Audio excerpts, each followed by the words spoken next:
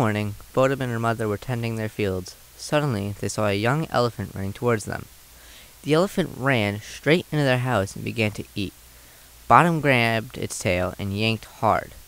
"Get out of there! Go back to your home!" she shouted. But Bottom's parents ran in and told her to stop. "The poor elephant!" her mother cried. "He must be starving and lost," her father agreed. "We should be friends with this elephant. We will call him Sakor."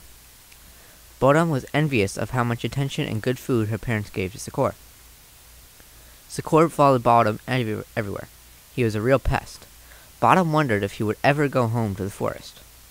Bottom thought if she was mean to Sakor, he might leave, so she put pepper in his trunk, making him sneeze, and teased him with ants to make him scared.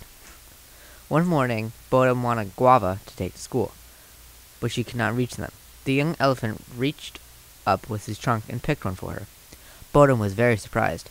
"Thank you," she said, "but I am going to be late for school now." Her mother shouted from a distance, "Why don't you ride Sakor to school?"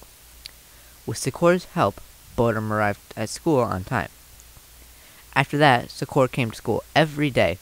Bottom and her friends loved to play games with him: tug of war, jumping rope, sliding, hopscotch. Sakor even joined the class.